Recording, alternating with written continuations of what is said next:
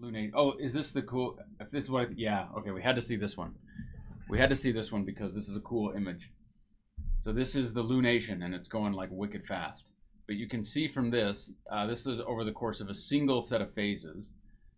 Moon's appearance changes nightly. This time-lapse sequence shows what our moon looketh like during a lunation, a complete lunar cycle. As the moon orbits the Earth, the half illuminated by the sun becomes increasingly visible, then decreasingly visible. The moon always keeps the same face towards the Earth, roughly the same face towards the Earth, because you can see this oscillation that comes from, I will show you what that comes from in a minute, or I will explain to you what that comes from in a minute. The moon's apparent size changes slightly, so you can see it kind of getting big. In this case, it's biggest when it's new. So when you can't see the moon, it's when it's closest to the Earth. And then the wobble called a libration is discernible as it progresses along its elliptical orbit during the cycle. Sun reflects from the moon at different angles, so it illuminates different features differently. A full lunation takes 29.5 days, just under 1 month. Parentheses, moons, because that's where it comes from. Okay, now why does the moon go like this? Okay, we know why. It's the same reason that it gets bigger. So we are going to do a brief description of what's going on here. So we have la lune. Here's the Earth. So this is Earth, and then you have la lune going around the Earth like this on an elliptical orbit. It's not this. This is an exaggerated elliptical orbit. We can pretend. So the moon always, the average orbit of the moon, or the average rotation rate of the moon, matches its orbit around the Earth. So the moon will keep the same face towards the Earth basically at all times. However, and that's the average compared to its orbit. However, because the orbit is elliptical, it will move faster over here, fast, and it will move slower over here, slow. And so when the Earth is orbiting more slowly, it's going to be rotating faster than its orbit. So that means that it's going to be rotating faster than its orbit, which means that this thing is going to start pointing, like the person, the observer on the surface of the moon, is going to start pointing behind the Earth. Okay, and then as it comes in here, in this portion here, it's going to be orbiting faster than it rotates. And so it orbits faster than it rotates, and so that is going to mean that the rotation is going to go slower than the orbit, and it will start to point in the opposite direction. So you're going to get this, it will speed up. You'll start to see one side of the moon, or the moon will start to advance beyond, keeping the same face towards the Earth when it's going slowly, and it will fall behind when it's going more rapidly. And so that's how you get this thing oscillating back and forth. Now, an elliptical orbit, to first order, or like a reasonable approximation, especially when the ellipticity of the orbit, the eccentricity of the orbit is small, is that the deviation, or the difference between the rotation rate of the moon and the orbital rate of the moon is going to follow some sine function, sine omega t, where this is the orbital frequency. Excuse me. If it's a highly elliptical orbit, then it won't follow this. But with a moderate, like a small elliptical orbit, it will follow this. The amplitude of the oscillation from one side to the other, like how far it goes, is going to be proportional to the eccentricity. And so you're going to get some function like this that describes how far the moon advances or recedes as it orbits around. The next correction would be of order the eccentricity squared times some terms that will involve sine functions at probably twice that frequency.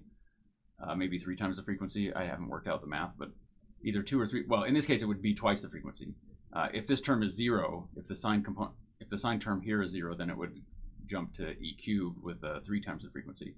But anyway, so here's this e squared. So the next, the deviation that this has from having a pure kind of oscillatory appearance would be at second order in the eccentricity. So if you have an eccentricity that's like 0.1, then this term, the correction will be only like 1%, 0.01, because that's the way that it goes. Oh, direct link. Yeah, okay, there you go. So it is, whatever that's called, the lunation, August 10th, 2003. Excuse me. So that's cool. That's what's going on there. All right, and you can see here the difference between a regular moon and a supermoon. Is the regular moon is like this, and the supermoon is like that. Okay. Let us not have that going on in the background. It's cool as it is. It might get distracting after a little while. All right, let's move on to new stuff. So the stuff we're moving on to today is we're going to finish up some stuff with ray optics. We're going to talk about how the eyeball worketh, and then we're going to move on to other aspects of optics. We'll see how far we get in this one today. Whoops, I apologize for that. Okay, here we go. Optics. The basic idea of, or the premise of optics, at least the way that it was originally envisioned, is you have a source over here, source, and then it's going to go through some stuff right here, and it comes out and like the image. Okay, and there's a bunch of rules for what happens in here. The thing that's important to recognize is that the light traveling from the source to the image is going to be, okay, hold on a second, there's a question here. It seems to oscillate up and down. Is it because the Earth orbit is not aligned with the rotation of the Earth? The Moon's orbit is not aligned with the rotation of the Earth. Probably some of that, probably some of the, I suspect that that's mostly what it is that however the person's latitude is relative to the Moon, he keeps his camera pointed in the same direction in order to take that image. And so it does, you will get some oscillation based upon where, how the Moon's orbit is oriented, how the tilt of the Moon's orbit is oriented with respect to the Earth. So yes, you get the oscillation side to side, which is the eccentricity of the orbit, and then you get the oscillation up and down that is from the inclination of the orbit. Okay, so with these geometric optics, a few things to keep in mind. So here's a mirror. Mirror looketh like this. Here is your source. The light comes off, bounces over here, comes over here to an image. You get this thing called, well, I don't know what it's called, some kind of law of reflection that says that the angle relative to the normal, this angle here, is congruent to this angle over here. And that's because that's the way things are. What this does is actually makes it so that light takes the smallest amount of time for light to travel from one point to another. Is it the smallest or the, I think it's the smallest. It's an extremal amount of time. Pretty sure it's the smallest amount of time to go from one point to another off of this mirror. So if you went this way, then that would be a longer distance. However, there is a different interpretation to what's going on that's actually the more correct interpretation. So this is with ray optics. With ray optics, you have light shining off of here and light coming back here, and it's an extremal amount of time where this distance plus this distance is going to be, we should figure this out. It might be the longest, it might be the shortest. So let's figure this out real quick. Okay, so one can add here. One can add. There you go. There's the one. Right. So then there's this one. So it goes. This is the square root of 5. That's that length. All right. Here we go. This. Anyway. So that's the square root of 5. This length right here, and this is a 1. That length right there. And so you get 1 plus the square root of 5. And so the correct answer is that it does take indeed the shortest path between the 2 points. Oh. Now we got it figured out. So 1 plus the square root of 5 is indeed larger than the square root of 2. So we got that figured out. So light takes the shortest path between 2 points, given a surface upon that it can reflect across. And so if you have a surface and you have a source up here, and this is like water or something like that, so it's a refractive surface instead of a reflective surface, and you have a point down here, what is going to happen is that light is going to travel. The ray of light that gets to this point is not going to go straight. Okay, this will not happen. The reason that doesn't happen is because light is going to travel more slowly in this area. The speed of light in a vacuum is c. The speed of light in some medium is c sub n, where n is the index of refraction. It's a number that's bigger than 1. Well, bigger than 1 for the group velocity of the material. So if it's water, n is equal to, now this is c sub n, which is actually equal to the speed of light in a vacuum divided by the index of refraction. And n for water is like 1.3, n for glass is about 1.5. And so that tells you that light in water travels 30% slower than it does in vacuum, and light in glass travels 50% slower than it does. Well, okay, I lied. That's not. So light in water travels 25% slower, and light in glass travels 30% slower, right? So this is roughly equal to 4/3. So you get three quarters of the speed because it's 1 over this, 3/4 of the speed, and this is 3/2, and so you get 2/3 of the speed. So light in glass travels at 2/3 the speed of light. Light in water travels at 3/4 the speed of light. And so this means that when you are light, it will take longer for light to go from this source down here to this point than it would if it were to travel a longer distance at a faster speed and then bend downwards like that. Okay, and so you get this thing called Snell's law, which is the ratio of this angle to this angle.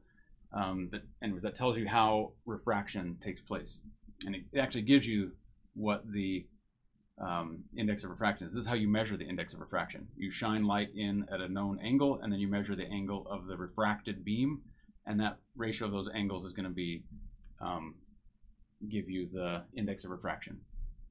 Snell's law is what, like n1 sine theta 1, where theta is this one, is equal to n2 sine theta 2. And so if you use it, if you start with a vacuum up here, then that n1 is going to be 1, and then anyway, so you can solve this fairly readily to measure the index of refraction something. So it's easy to do. Okay, another way to think about this is like when you drive to work, you spend more time on the slow side, on the slower road than you do on the faster moving road. And so this gives you the fastest travel time between these 2 points. But there's more to it than this. So you can also use conservation of momentum and conservation of energy to derive this. You can say that energy for a given wavelength of light, energy is squiggles the frequency, and so energy is conserved, and so you track the frequency is going to stay the same, but the wavelength is going to change, and so the momentum squiggles 1 over the wavelength, and you can derive this same expression, the same Snell's law expression, by conserving energy and momentum at every point.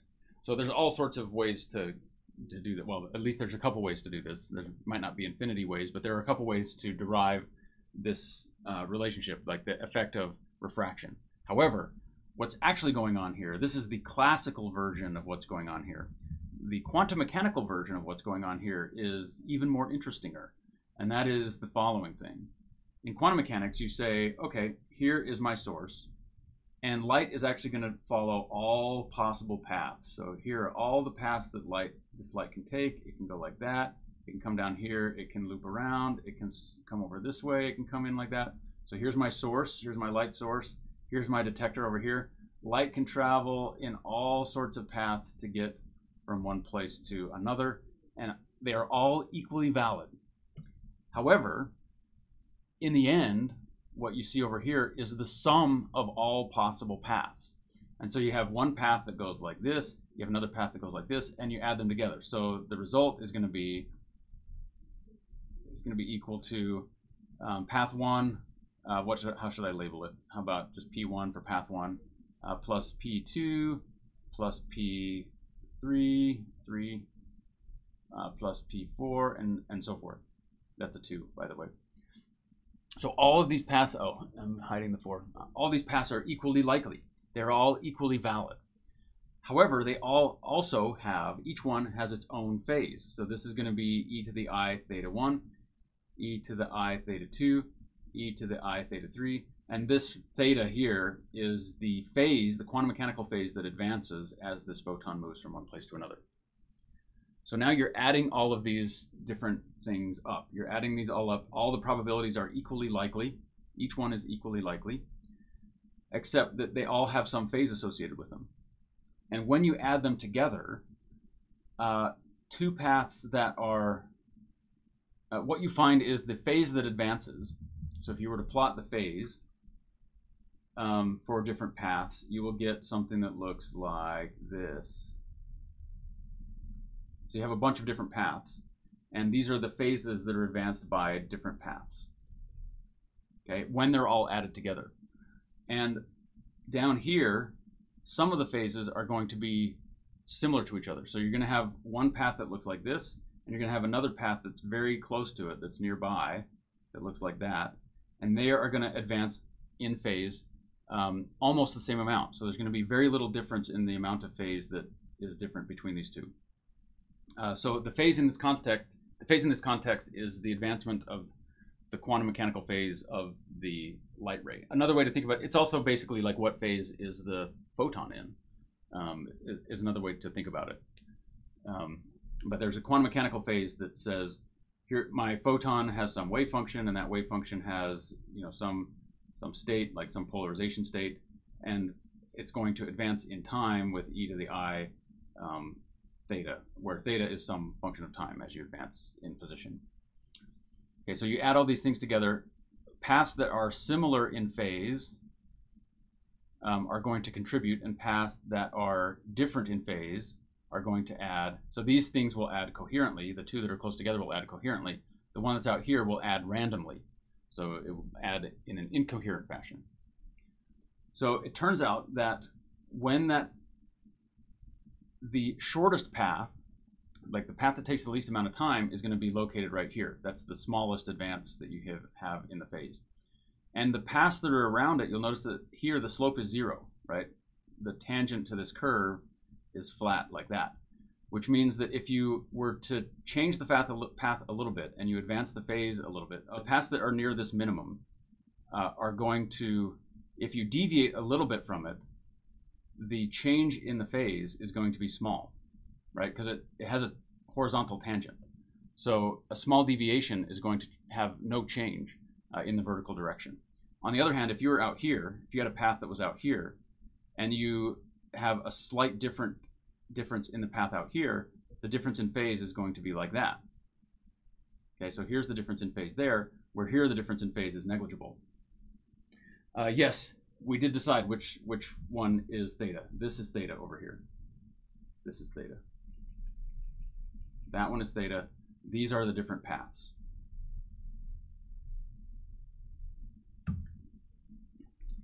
Okay, so the ones that are out here that are far from the minimum are going to have, when you have a small change in the path, it's going to correspond to some linear change.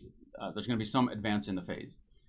Where the ones towards the minimum, that have the minimum path here, when you change path, you have a neighboring path, you're going to have a negligible change in the phase. So all these phases, right, all the values of theta at this location are going to be similar in size, even though you might be deviating by a fair amount in the path that you're taking. Where the ones over here, a small change in the path that you're taking corresponds to a decent sized change in the theta that you're advancing. So as a consequence, all of the paths that are out here are going to add incoherently. So they're going to cancel each other out as much as they combine. So you add them together, sometimes they'll be close enough to being in phase with each other, sometimes they won't be. And so the point being that you're adding a whole bunch of random phases and they cancel each other out. So these things cancel each other out. These ones here add together. So when these ones combine,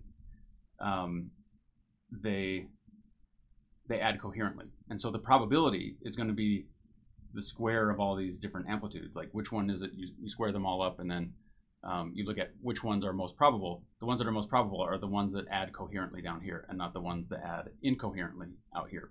And that corresponds to the classical path. So when you have a mirror, for example, the light ray is going to come in like that. It's going to bounce off of it. And all of the paths that are near the classical path are going to combine. And all the ones that are far from the class, they're going to combine in a constructive way so that everything adds together. Everything adds in phase with each other.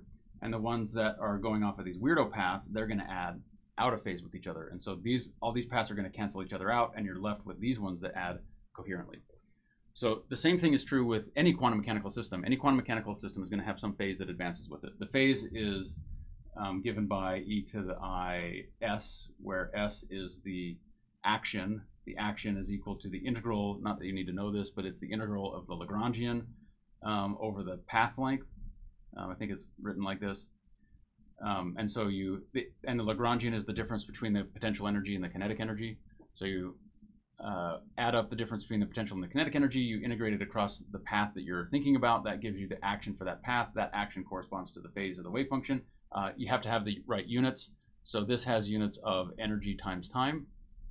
The action has units of energy times time. And there is a fundamental constant in the universe that has units of energy times time. And that fundamental constant is Planck's constant, h bar. Okay, so to make the units come out right, you have an h bar in here. And this is the important thing, right? This fact right here is, that's the thing that sets the scale of when does a path, how much do you have to deviate from one path before you add incoherently. So let's take a look at this again. I had made a statement on a much earlier stream about the fact that if you have a bowling ball, so here's a bowling ball, and here's your thing, and you have some pins over here, okay? What actually happens when you release the bowling ball and the bowling ball comes this way is that the bowling ball takes all possible paths to get there, right? It goes around the Earth backwards. The bowling ball takes all of these paths, okay? But each of these paths has its own action, right? Each path has its own quantum mechanical phase. So you have all these different quantum mechanical phases, and then you say, okay, which one actually took place? Which path was actually followed, or which one do we actually observe is the real question. Which of these paths do we actually observe? And the answer is you observe all the ones where the quantum mechanical phases add coherently, and not the ones where they add incoherently. And so each one of these paths has its own action, right? So there's an action for path 1, an action for path 2, and so forth. And that gives you the e to the I thing over h bar, etc., and so forth. And so what you want is which one of these trajectories gives you the smallest difference in the action relative to the size of Planck's constant. So because Planck's constant is small, then the deviations between these paths before they start to add destructively is also small. If Planck's constant was gigantic, then you could actually perhaps see all the bowling ball take all of the paths simultaneously. But Planck's constant is tiny, which means that even a small change in the action, when you divide by this tiny number, will correspond to winding up the phase by some arbitrary amount. And therefore, all those paths will add incoherently. And the classical path is the point where, when you plot this action, which is the quantum mechanical phase, classical path is the one that will be at the bottom of this. And only small deviations from the classical path are ones that you would observe. So there's a question here. Something completely unrelated to optics. What's the frequency of the gravity waves and what causes it? Frequency of gravity waves depends upon the source, how fast the objects are going around each other. That will give you the frequency. And what causes it is it's a distortion of the path that light would take as it goes around that system. And we see that distortion in the path that light would take in the detectors. So they travel at the speed of light because that's what's getting distorted, or that's what's being distorted. Okay, so let me just give you an example real quick. So if we have, here's an action, and let's say that we're dividing it by some number that's small. And Planck constant is really small. It's what, like 6 times 10 to the 20 something or other? What is Planck's constant? Planck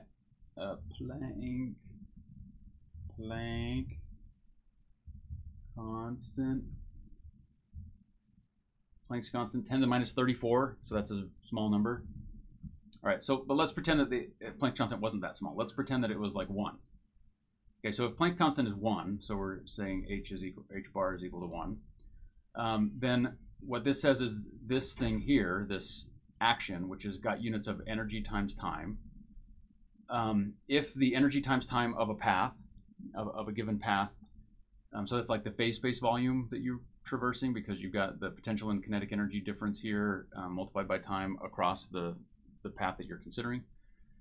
So if you have energy times time of one path that is like 10, and energy of another path that is like 10.1, then the difference between those two would be 10 minus 10.1 divided by, and in this case we care about Planck's constant, so you look at that difference compared to Planck's constant, and you get this. And so you end up with 0.1 over 1. Okay, that's a small deviation. Okay, when you look at like sine of 0.1, it's around 0.1, okay, which is kind of a small number.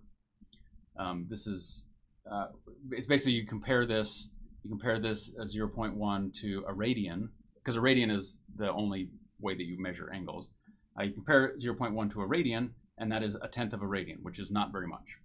Okay, let's suppose that you have a separate path, two different paths, and now this one is 10, and the second one, instead of being 10.1, the second one has like 12.2 or something like that. Okay, now you subtract the two, so you got 10 minus 12.2, and that gives you 2.2 divided by 1, a difference of 2.2 divided by 1, and that is bigger than a radian, right? That's 2.2 radians.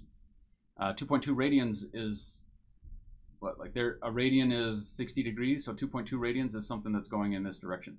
So this path phase, the phase of one path and the phase of the other path are totally different from each other, and so they add incoherently. And the average of all of these different angles is going to be 0, because for every phase that you have that points in this direction, you're going to have a nearby phase that points in that direction, and they're going to cancel each other out. So once you start adding things incoherently, the average over all nearby paths is going to average to 0. So when you have big deviations relative to Planck's constant, then the paths add incoherently. It's only for small deviations relative to Planck's constant where it adds coherently. So the smaller you make Planck's constant, the closer together the different paths have to be. So since Planck's constant is, instead of 1, it's 10 to the minus 30, 10 to the minus 34, something like that. So now you have the action, the energy times time for one path, and the action for a neighbor, or another path, not necessarily neighboring, but another path.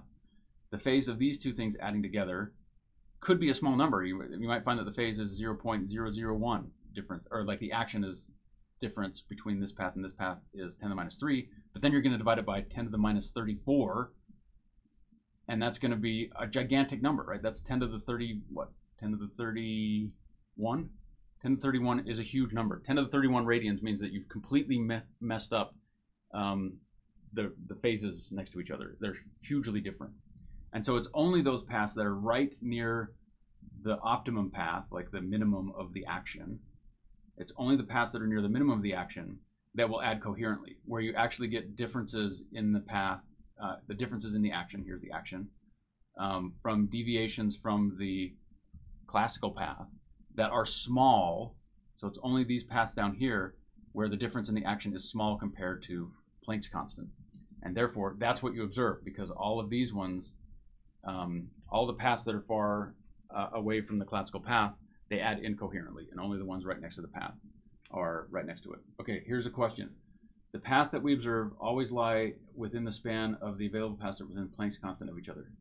Okay, if you were to, okay, so if you've understood, the path that we observe, so like the classical path that we observe when we step outside and watch a bowling ball go down the thing, or if you're bowling outside, or like birds falling from the sky, or rain, apples, and very small rocks, they are ones where the action between the two paths, the difference in the action between the two paths is smaller than Planck's constant.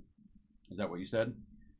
That lie within the span of available paths. So you have an ensemble of available paths, and the action that you get for each of those paths, that like each one has its own unique action. And as long as the action, that is the differences in the action of those paths, is smaller than Planck's constant, then they will add coherently.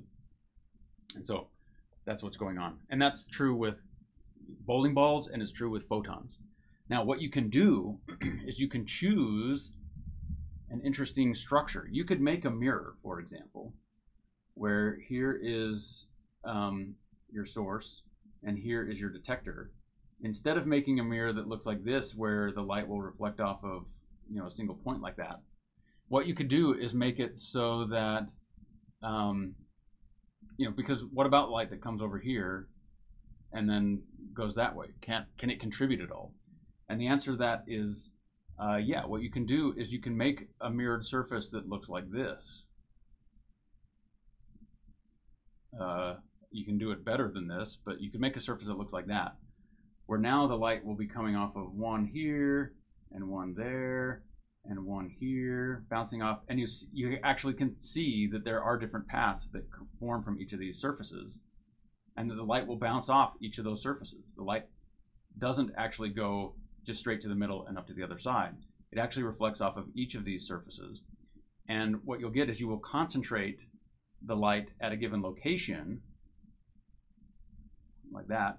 You'll concentrate light at a given location as long as the paths from each of these rays, so the phase that you get from each of those rays, is an integer of 2 pi away from the next one. So you'll get this path, okay, and then this path right here, as long as the difference in phase that advances from one path to the next path is a multiple, so like the delta phase is equal to 2 pi times some constant, some integer,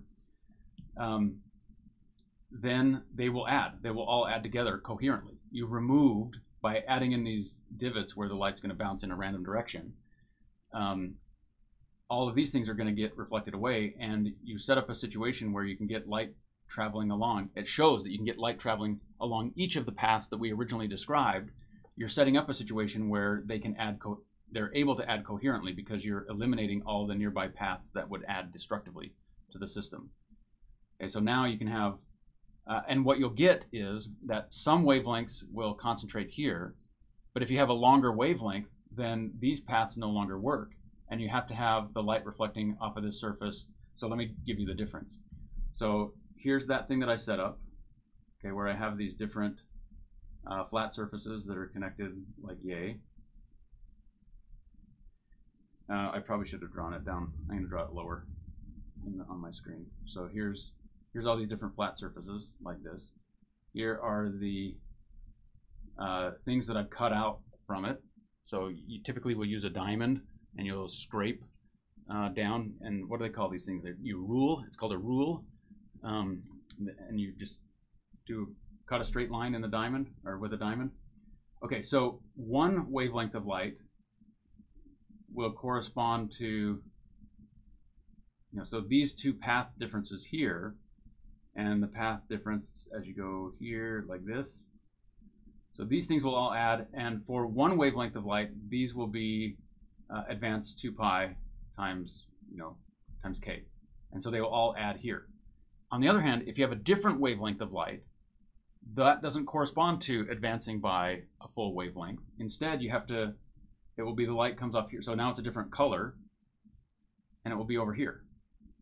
The light will come down, bounce off of this, and it will combine over here. And now these path length differences correspond to a multiple of 2 pi, but it's for a different color. And so if you have a different wavelength, it will be at a different location.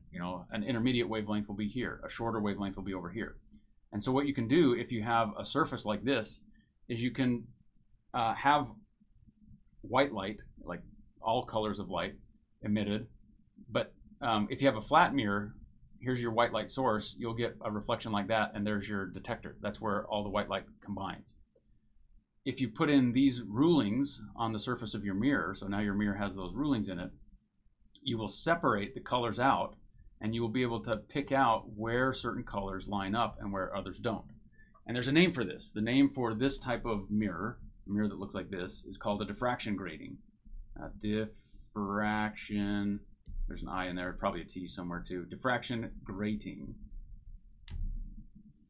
So diffraction gratings are a way to kind of demonstrate the quantum mechanical behavior of the light. You put in these rulings.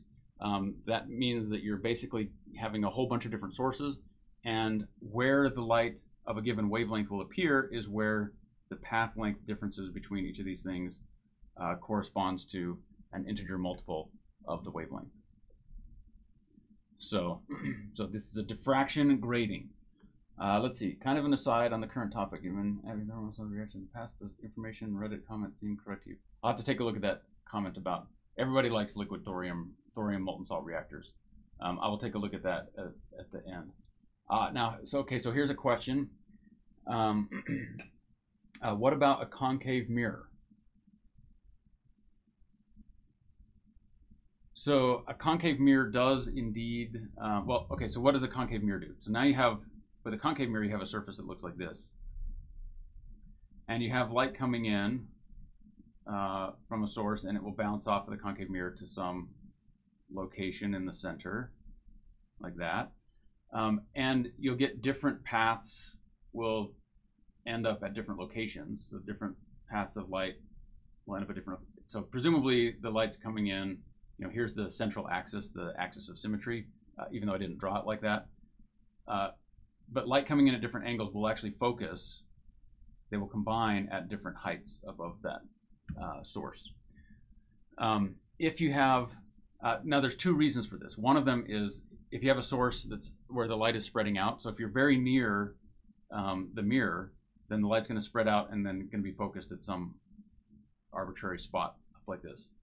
You can also have light coming from infinity, so light coming from a great distance. So here's your concave mirror. Light's going to be coming from a great distance, which means it's all basically coming in parallel. But the same thing will happen if it's a spherical mirror. So this is a sphere. Then the light will come in, and light coming in from different areas will focus at slightly different locations. And so as a consequence, even though something from a great distance would be focused, or you would imagine that it should be focused, you should be able to get a good image of it, your mirror surface is going to focus light coming from different locations at different heights, slightly different heights. And so it blurs the image. So your image gets spread out in a way that you may not want. This is called spherical aberration. Spherical, that's an E, aberration. That says aberration. I should probably spell it out at least once. Aberration. So a spherical aberration is the distortion you get. You can't form a good image if you're reflecting off of a sphere, because a sphere doesn't have the property that lines coming in parallel will reflect off the surface to a single point. There is a geometrical shape where lines coming in parallel will reflect off of that surface to a single point, and that is a parabola. So if you look at the geometric definition of a parabola, the geometric definition of a parabola is it is the locus of points that are equidistant from a point and a line. So this point here is called the focus. Focus. That says focus. Even though it looks like it says foods, it actually says focus. Focus. And then you have this thing here. This is called the directrix. Directrix. That's a D. Directrix. Even though it looks like a B, it's actually a D. So the focus and the directrix. So you have the parabola is the set of points. It is the locus. So locus means collection of or set of points. It is a set of points that are equidistant from this point and that line. So that and that, this will be equal to that distance if you draw it correctly. And this distance here and that distance there, that will be equal to this. Okay, so that is the definition of a parabola. A consequence of that is that when light comes in that's parallel to the axis of symmetry, will reflect along this line here. Okay, because if it comes in parallel, then it's going to match this. And then if you do Snell's law, then you'll find that this implies that the normal to the surface is pointing in some direction. You can also do this. You can solve it with algebraic geometry, algebraic geometry, where you put in the x, y's and you find the slope of the line and do that kind of stuff.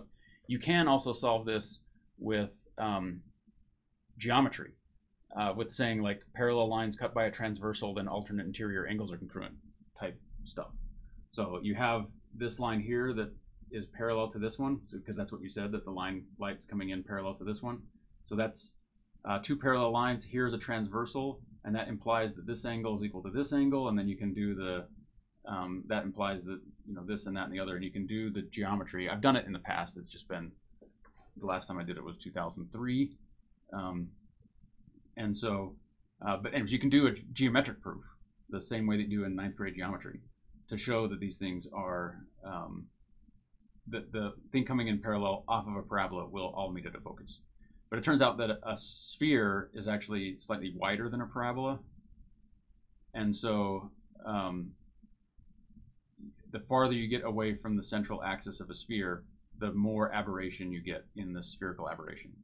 Anyway, so that's spherical aberration. And that was answering the question, what happens if you have a concave mirror? Is that you have spherical aberration, you also have another aberration, I don't remember what it's called, where because not all sources are at infinity, so you have a source that's like this, even though it might be some great distance, that as it comes in, the light's coming in at a slight angle.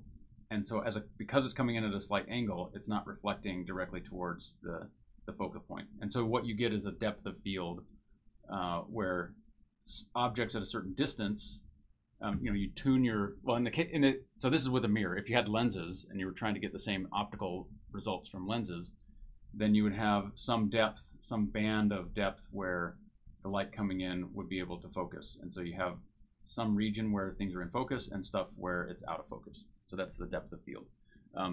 This is the case for a mirrored surface. You can basically produce the same kind of results with a lens, a series of lenses that do this. Okay, here's a question.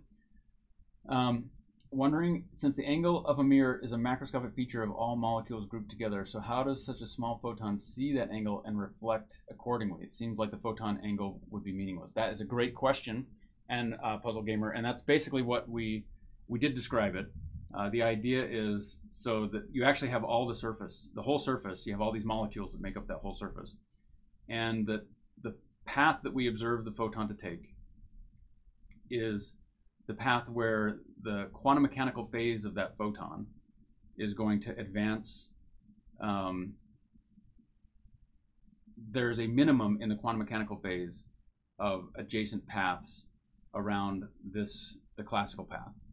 So if you look at the quantum mechanical path, the phase of the wave function for these different paths, you get a minimum like this, and all of these things will add coherently, and so that's the path that you actually observe.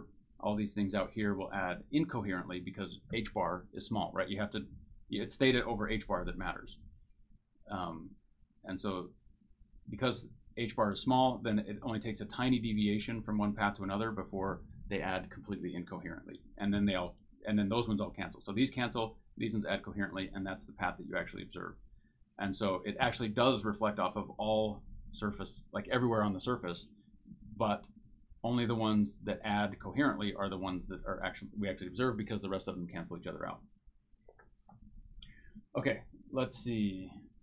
There are some other questions. And is this still refracting very high and low frequency wavelengths? Correct? Could be employed in other apparatus, just IR imaging. Okay, so now let's talk a little bit about what happens with lenses. So lenses are slightly different than mirrors. Mirrors, the surface of a mirror, so here's a mirror. It's got some surface that you put on it. Most common surfaces is aluminum, because aluminum is cheap compared to silver. You could use silver on the mirror. And each of these different substances that you coat your mirror with has different reflective properties. So if you looked at the reflectivity as a function of wavelength, so this is short wavelengths over here, and this is long wavelengths over here, you'll find that different substances are going to have reflectivity curves that look, however they look.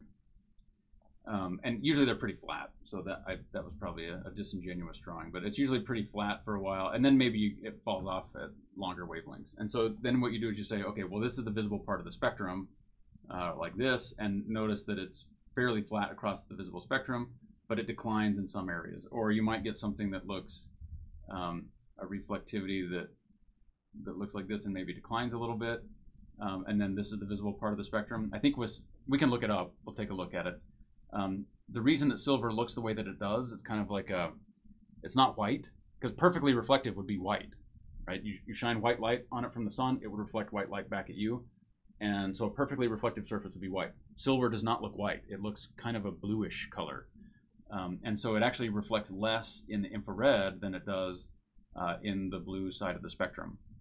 But nevertheless, it's the difference between 99% and like 95% for that. So if you were, and then silver might fall off more rapidly once you get past the infrared, or like past the red part of the spectrum and into the infrared. And so if you were designing an infrared telescope, like say, the James Webb Space Telescope, then you wouldn't coat your mirrors with silver, because James Webb is specifically designed to look primarily to do well in the red part of the spectrum and the infrared part of the spectrum. So you want better reflectivity over here so that you're not losing stuff to the atomic nature of the mirror coating. So the mirror on James Webb Space Telescope is going to be coated in gold, which you can tell just because of the fact that it's kind of yellowish, that it reflects better in the infrared and the red than it does in the blue. So let's take a look at those just briefly while we can. So if we look at the reflectivity of silver, and aluminum and silver are going to have similar reflective properties. Thank you for those gifts. I appreciate that.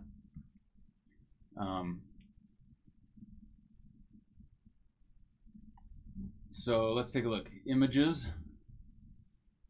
All right, here are aluminum, gold, and silver. Just what we were looking for. So we'll open this image in a new tab. I don't know whose image it is, but it's ours now. So visible light is basically from 300 nanometers. So this is 200 nanometers. This is 300 nanometers, 300 to 400 nanometers. So visible light, I guess, is kind of starts in this area right here. And then it goes to about 800 nanometers. So the visible part of the spectrum is this part right here. If you squint really hard, you can see 800 nanometer light, but it's way at the edge of what's visible. A micron, I mean, basically between 0.1 and 1 microns is kind of what spans the visible range. So you can see silver and aluminum are similar in their reflective properties because, okay, so here the details actually matter. So 400 nanometers is right here. So we go up this 400 nanometer line and you'll notice that aluminum is up here and silver is a little bit lower. So aluminum is at 90-something% reflective at 400 nanometers, 95 or 90 something. Silver is just over 80, so what, 85% reflective. And then aluminum is fairly constant, and then it dips down a little bit here as you get to the red end of the spectrum, right? So the red end of the spectrum is like 750 nanometers, 700 nanometers. So this is 1 micron, 0.9, 0.8, 0.7. So this is the 0.7 rand. So the visible light is actually fairly narrow. It's just this, on this plot. Well, you can always make it as big as you want by just changing the axis that you're scaling. But the visible part of the spectrum is basically between that line and between this line. So aluminum is pretty flat across there. And so that's good. If you have an optical telescope and you're looking in the optical spectrum, then you're not getting losses from the reflective properties of your mirror. You're actually doing quite well at reflecting most of the light that hits the surface. And it does decline as you go towards the red side of the spectrum. Okay. Silver is less reflective than aluminum here, but it does also do fairly well across most of the visible spectrum. It's better reflective in the red part of the spectrum, and then for longer wavelengths, they all do equally well. Gold, on the other hand, gold is different, right? Gold doesn't turn on until green light at 500 nanometers. So gold is a very poor reflector in the blue part of the spectrum, which is why it's gold. It's why it's yellow colored, is because it doesn't reflect any blue light, or it reflects a small amount of blue light compared to the amount of light that it reflects in the longer wavelengths. So if you're building a telescope like the James Webb Space Telescope that's designed not to look in visible light, but to look in the red part of the spectrum and the infrared part of the spectrum, gold does better by a long shot. I mean, so this is 90% for aluminum at 700 nanometers, and it's like 95 or 99% for gold. So gold does really well up here. It's the most highly reflective of these three at that location. So there we go. That is why you choose different coatings. Aluminum is less expensive than these other ones, and so that's typically the one that's chosen because it's relatively flat across the visible spectrum. Okay, so what did that have to do with anything? Oh, so lenses. We haven't talked about refraction in a great detail yet, so I guess we did bring it up. Refraction is the fact that when you come to a transparent surface, so this is a transparent surface now, the light will refract, it will bend relative to the normal. So you'll have one angle here and this angle here, and whichever one has the highest index of refraction, the light will bend more towards that direction. So this angle here is going to be smaller than this angle up here. Okay, and that all comes down to the same idea that light actually travels through all paths, and then the one where the difference in the phase between adjacent paths is tiny are the ones that are going to add coherently. And that's what you actually observe, because the rest of them all cancel each other out. Okay, so that gives you the behavior of light as it, what was I talking about here? So that gives you the refraction. It turns out that the behavior of light as it travels through some kind of transparent medium, like glass or water, depends upon the wavelength of the light that hits it. So some wavelengths of light will bend more than others. So it turns out that the index of refraction is not just a constant. What you look up in a table is an average, but the index of refraction actually depends upon the wavelength. Okay, so it might be 1.5 for green light, but it might be 1.55 for red light. And so red light will bend differently than green light will, depending upon the nature of the substance.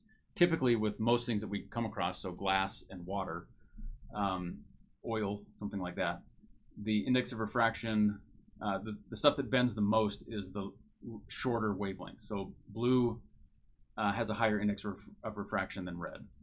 And that will cause the white light coming in will break into colors that move out at different angles, depending upon the index of refraction of that specific wavelength.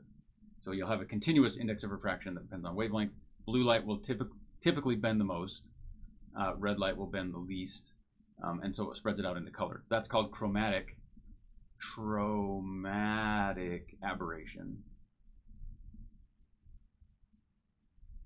So chromatic aberration is what happens if you take a single lens. So here's a lens, and the light coming in of a variety of colors is going to reflect, or is going to form an image at different locations. So you might get a blue image here and a red image here. Okay, so instead of it being a spherical aberration, which is the fact that not everything focuses at the right location, regardless of the color, this is saying that it's a chromatic aberration where the difference in the focus depends upon the wavelength of light. So this is why the reason that the moon is red during a lunar eclipse is because of chromatic aberration, that the blue light focuses closer to the Earth and the red light focuses at the distance to the moon. And so so here's the Earth, sunlight comes through the atmosphere, you're going to get refraction from it that depends upon the wavelength of light. The blue light is going to refract more than the red light, so you get chromatic aberration, and then the moon is going to sit here and be illuminated by the red. So you can adjust for chromatic aberration a number of ways. One of them is to have coatings on the surface here that allow light to transmit, it forces certain wavelengths to transmit certain ways. Another way to do it, I mean, that gets into detailed like optical engineering that I am not very, that's not what I do. So there are things you can do with coatings to help resolve chromatic aberration. Another thing you can do with chromatic aberration is put in a series of lenses. So you have a series of lenses that might focus and then defocus and then refocus the light. And they're chosen so that blue light comes in and then gets bent in some particular way. So you bring the light in, then you expand it back out, and then you bring it back in again. And it's these lenses are chosen so that even though the red light is going to refract differently than the blue light, by the time it goes through the series of lenses, then they will all focus at a single point. So when you look at if you look at, for example, the cross section of the dark energy camera, the dark energy camera has a series of lenses in it. Those are not a series of lenses, and neither is that. Well, anyway, so the dark energy camera has a series of lenses in the top. Let's see if we can find lenses.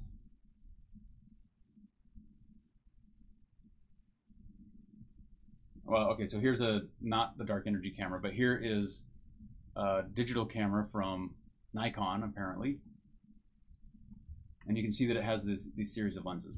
My suspicion is, I can't guarantee this, but I'm pretty confident that the reason all these lenses are like this is to deal with, well, for one thing, this might have a telephoto lens, like where you can change the focus and the zoom. And so you have to have lenses that allow it to focus at different depths or different distances. But also you have to deal with aberration. You don't want to have a blue image and a red image that are separate from each other. They're focused at different lengths.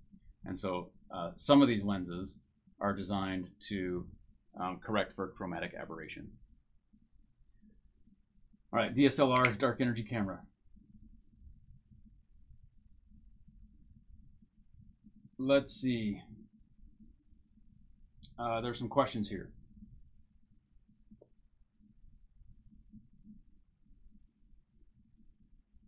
During the movement through the glass, light cannot be a particle. During the movement through the glass, light is a particle. In fact, one way to interpret the index of refraction is to say that the photon gains a mass. It has like an effective mass because now it's moving slower than the speed of light. When you pass into an index of refraction, the light moves more slowly. And I mentioned this before, that the speed of light in the index is equal to the speed of light in the vacuum divided by the index of refraction. So this is slower than the speed of light, and so you can say that the photon actually gains the mass, or an effective mass, and that's why it's moving slower than the speed of light. So that's one thing that you can do.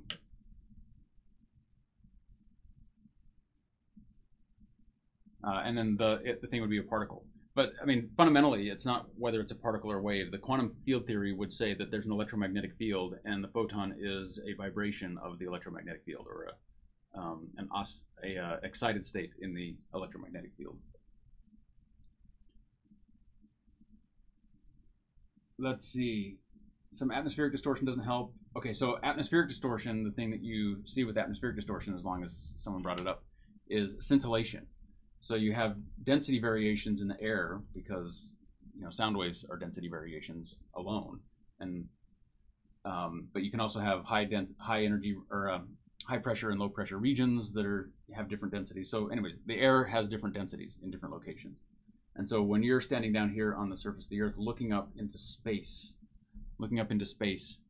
the light is actually going to refract by around these different density regions.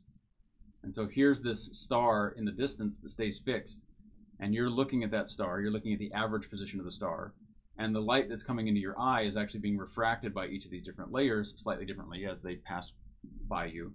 And so the star is going to appear brighter or dimmer based upon whether the light is pointed in the right direction or not by the time it reaches your eye. And so stars will twinkle.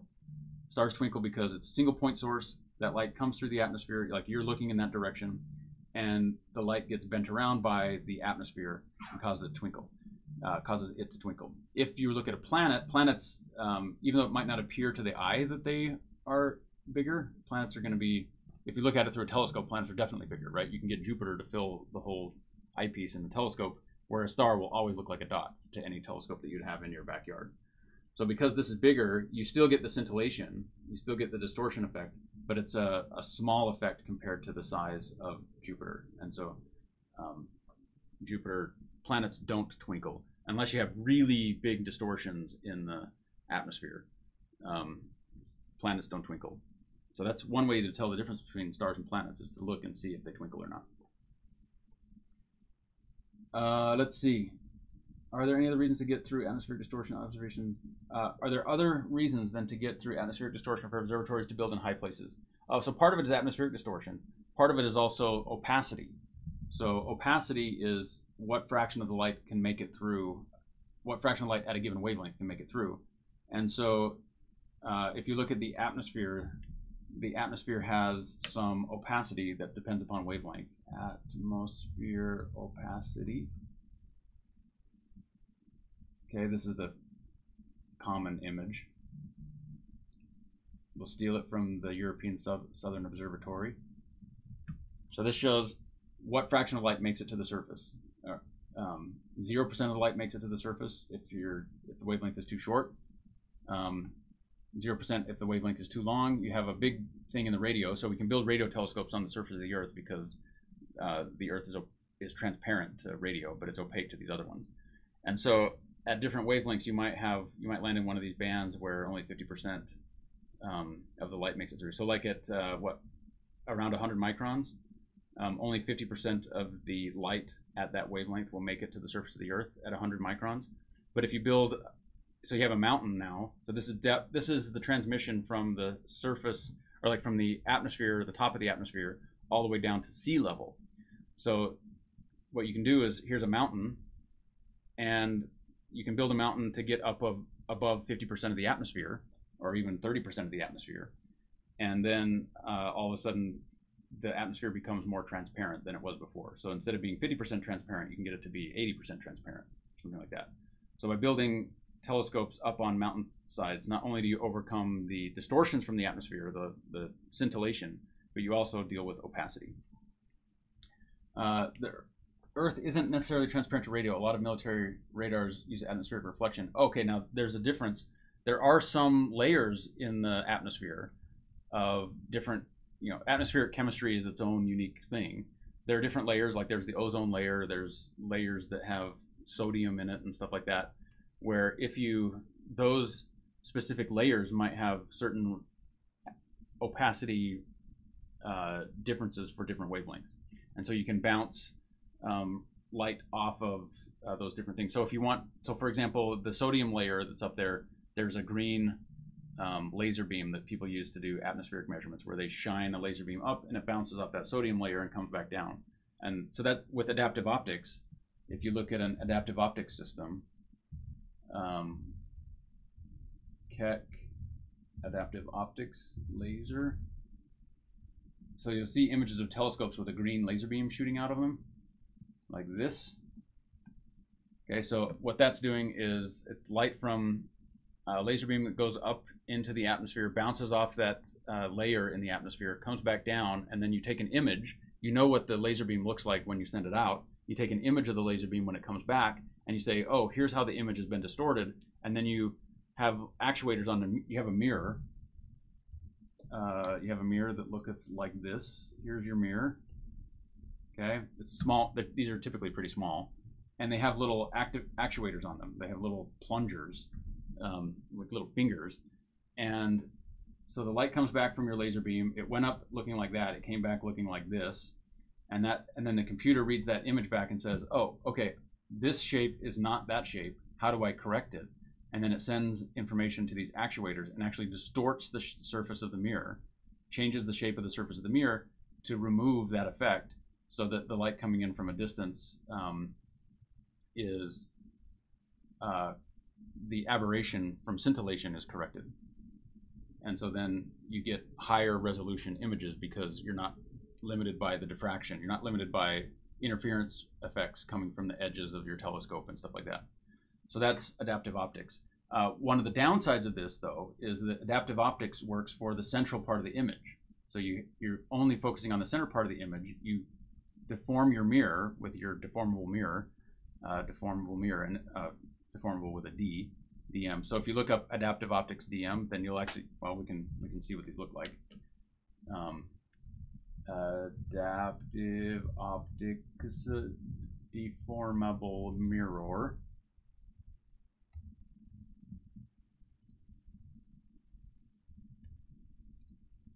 Yeah. So, and they're usually pretty small because they're kind of expensive to make. But there you go. So there's your deformable mirror surface. It looks like those things with the nails where you can like stick your face in it and you get the imprint of your face. Anyway, so the deformable mirror.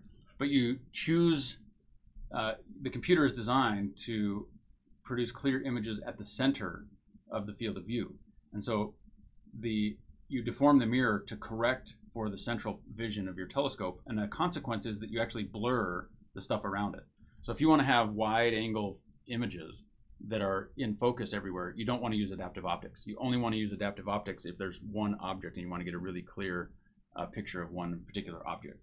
So adaptive, I don't think James Webb does adaptive optics at all, because, well, for one thing, there isn't as much need. So James Webb is not going to use adaptive optics because there's no atmosphere to correct for.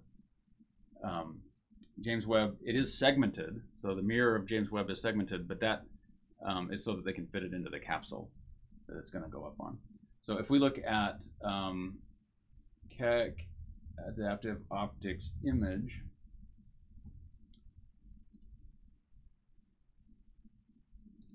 so here's the difference.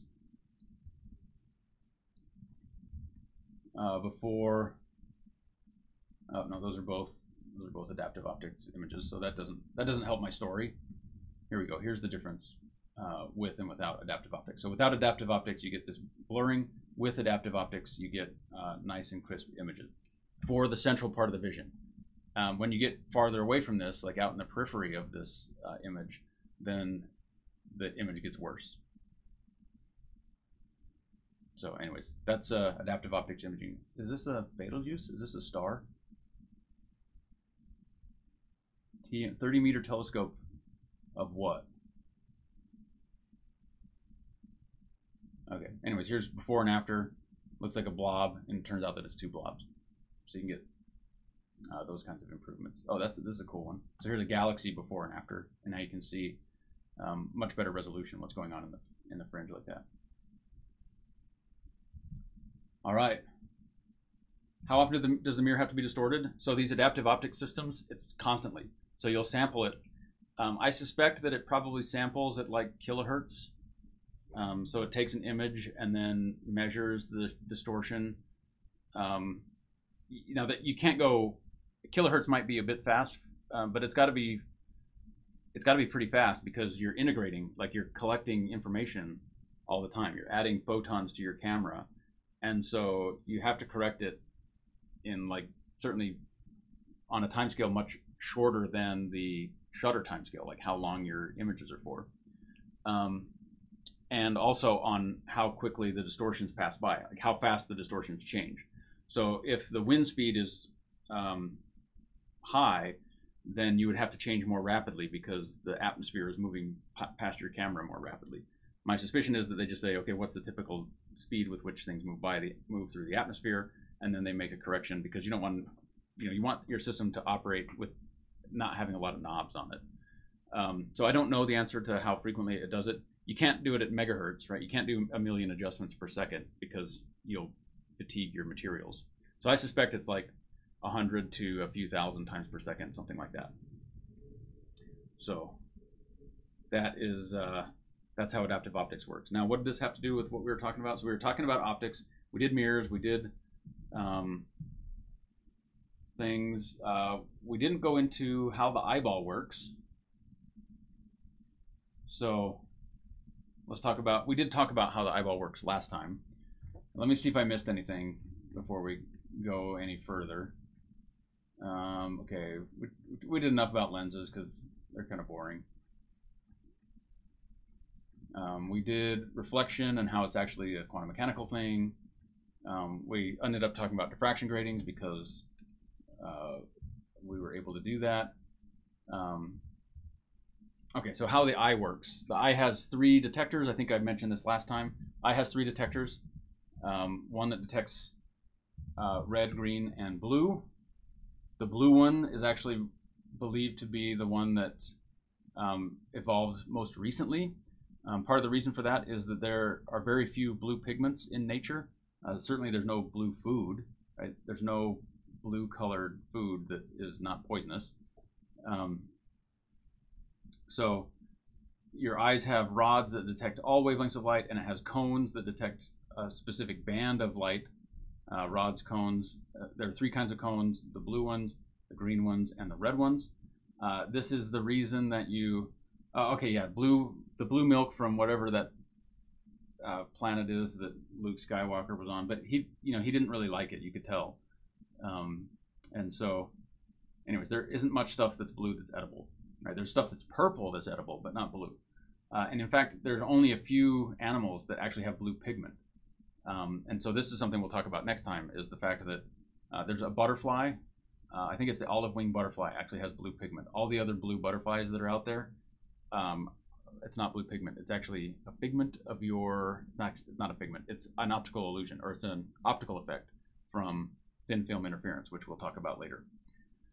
Anyway, so it's believed that these things, that these blue cones were evolved more recently, so that's the new stuff, and as a consequence, nature hasn't evolved pigments to respond to that yet. Red, green, and blue. This is also the reason why RGB is the color scheme that you need in your television, so that you can excite red, blue, or green things with a red, green, and blue pixel on your screen. or with channels that are red, green, and blue. The way that it works is the way that your eye distinguishes like green and red is by looking at what is the relative. So if you observe something at this wavelength right here, then you'll see this much green, that the green will be excited by that much and the red will be excited by this much, and that tells you, oh, there's some green and this much red, and so it does a difference. Your eye or your brain subtracts the difference in the red image from the green image and then says, oh, I'm going to conclude therefore that this is orange. Okay, where yellow would be here, yellow would be more green than red. Okay, so as you shift slightly from one place to another, the difference between the red and green can actually change sign, right? So this is a fairly small change, but the difference between that difference and this difference is enormous, because here the red is bigger, so you get a positive sign. Here the green is bigger, you get a negative sign if you do, depending on which order you subtract. So this is exactly the same thing that you do in astronomy when you have a telescope. Here's your telescope.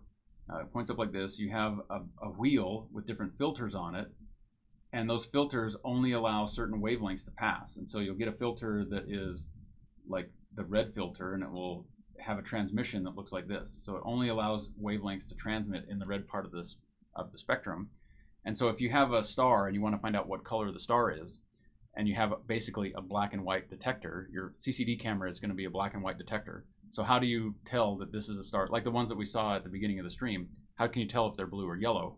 The answer is you look at it in a red filter, then you look at it in a green filter, and you see how bright is it in the red filter and the green filter, and then you subtract the two, and that gives you a color, and then you can reproduce the color that you see. So if we look at the SDSS filters, so let me go back a few of these. SDSS filters, there's a great image that shows basically the response of the different filters used on the Sloan Digital Sky Survey, U, G, R, I, and Z. Okay, so it's kind of blurry, but here you go. So U, ultraviolet here, that's the transmission. What does this say?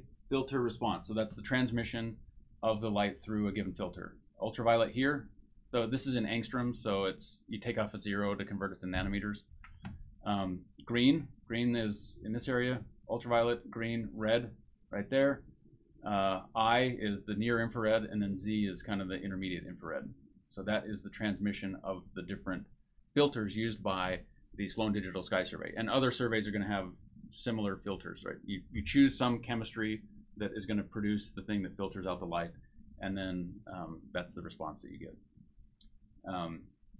Thanks for all these subs, I appreciate that. Okay, so here's a question. But the fact that humans have two eyes, is that a kind of basic naturally occurring interferometer? So the blue eyes or like the reason that you have two eyes is for depth perception. It gives you stereoscopic vision. And so you have two objects, one that's near and one that's far, and you have an eyeball here and an eyeball here. The angle between, like where this thing appears relative to the back, so you have some background over here. The difference in the image of this thing compared to the background, and this thing back here compared to the background for your two eyes. So pretend that both of these lines went through that single point. So the difference in the background image for the distant point is smaller than the difference in the background image for the nearby point. And so that your brain interprets the image that you get from both eyes and then gives you the ability to see depth. So you can do this experiment yourself. You can hold your hands like at different distances. Let's see, so different distances like this. So that's different distances.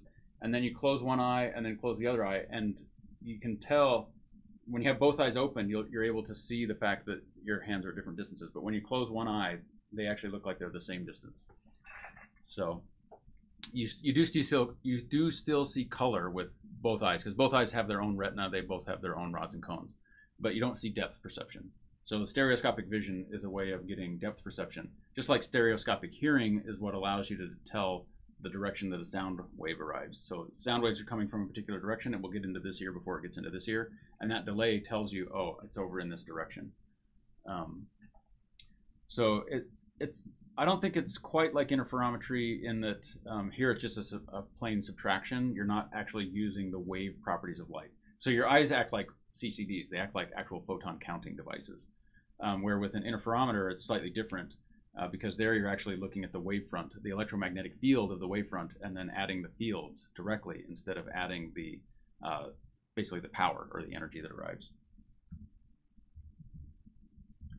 Okay, what did we miss anything? So that's the green-blue thing. I mentioned that color blindness comes from the fact that either these things overlap too much and you can't distinguish between them, so you can put a filter in there to help distinguish between the response of the red cones and the blue cones.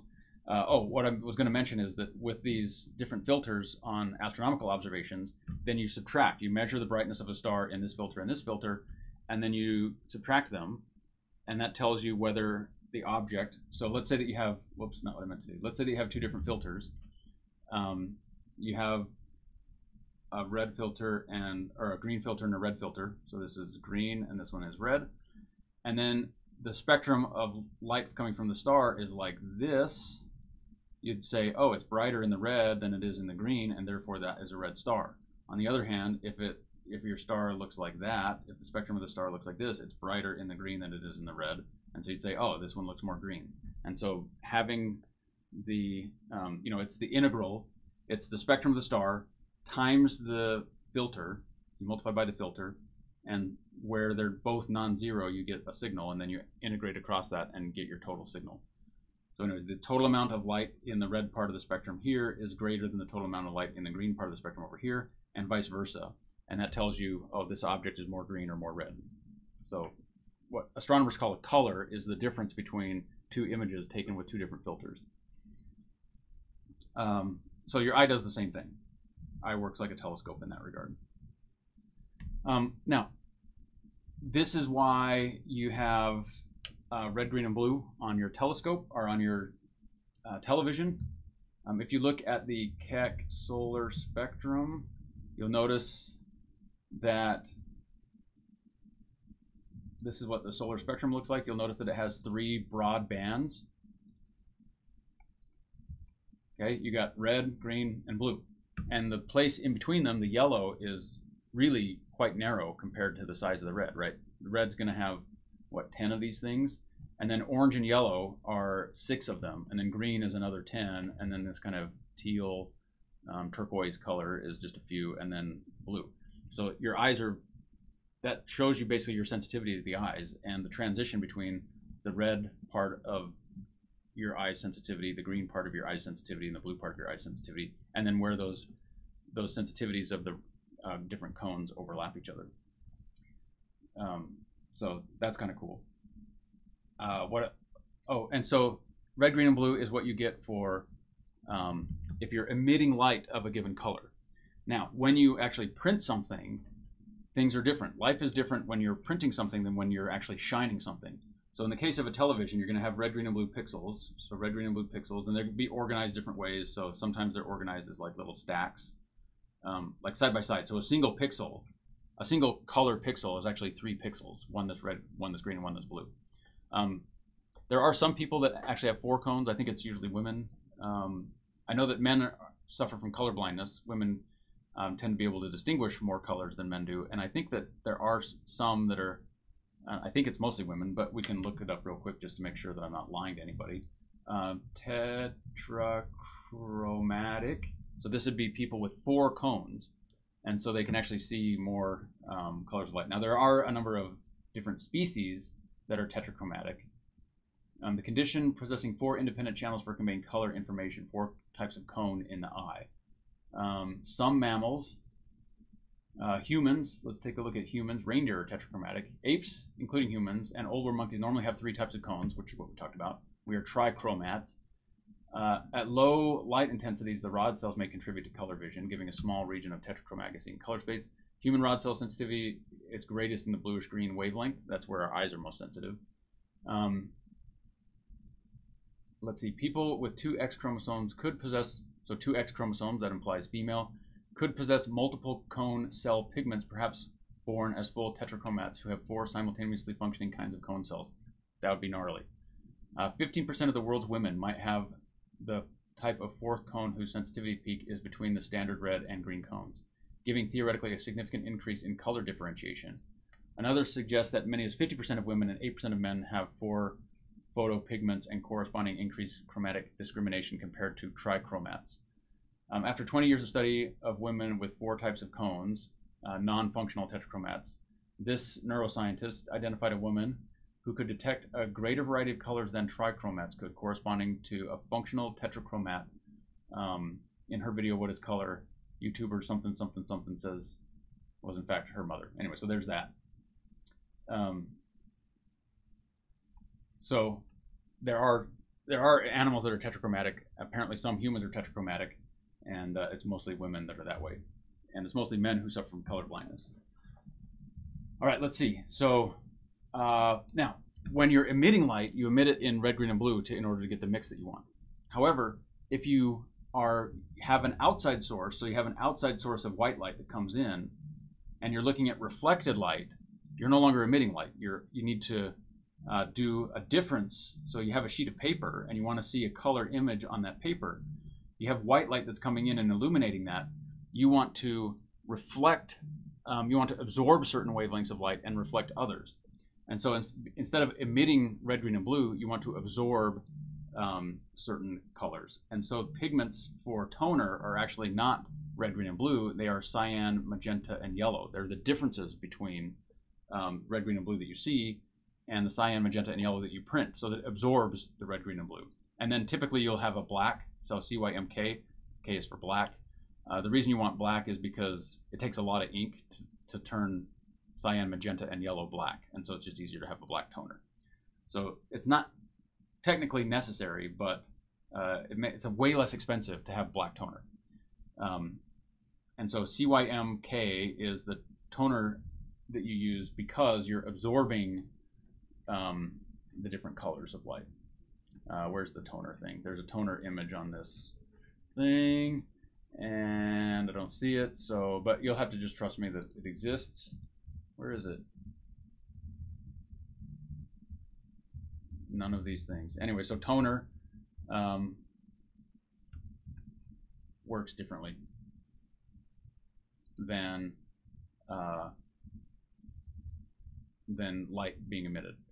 This just shows the difference between an incandescent light bulb, a fluorescent light bulb, the sun, and a laser beam. So a laser beam has a really narrow band of wavelengths. An incandescent light bulb has a continuous spectrum. The sun has a continuous spectrum. Fluorescent light bulbs have some sharp features, and then it has this also kind of background continuum. That background continuum comes from the stuff that they paint basically on the inside of the light bulb.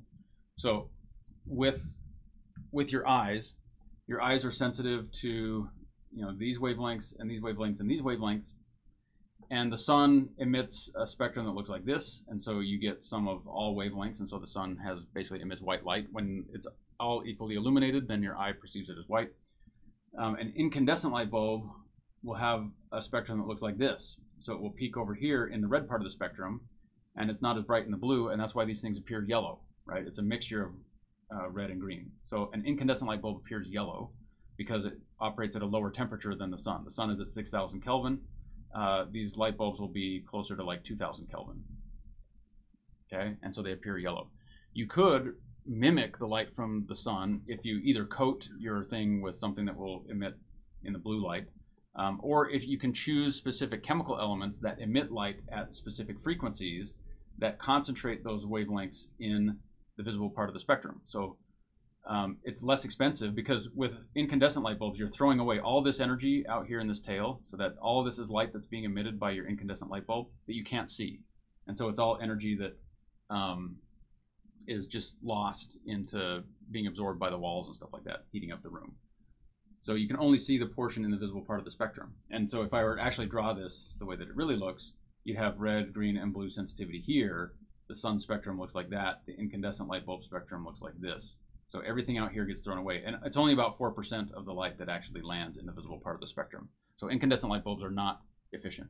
So you can choose chemical species to produce spectral lines that concentrate in the visible part of the spectrum. Of course, you can't be 100%. You can't concentrate everything in the visible part of the spectrum. But these fluorescent light bulbs choose specific chemical elements so that there are emission lines. So these are emission lines that are all in the visible part of the spectrum. and they come from like mercury and some other things. Or you can make an LED. LEDs typically have emission lines that are narrow. They're not as narrow as laser lines, but they are still relatively narrow. So a red LED will give off light in this band of wavelengths. A blue LED will give them off in this band of wavelengths. Blue LEDs were only mass produced, so they were only invented like in the 90s. The guy won the Nobel Prize for developing the blue LED, which they, the scientists, I think there were 3 of them, at least 2, won the Nobel Prize for developing the blue LED, which they should, because it's a huge piece of technology. Without the blue LED, you wouldn't make LED lights. You wouldn't make LED screens. Well, I guess you would, but they'd only be red and green LED screens. So you needed a blue LED, and then you have a green LED that also has a fairly narrow wavelength.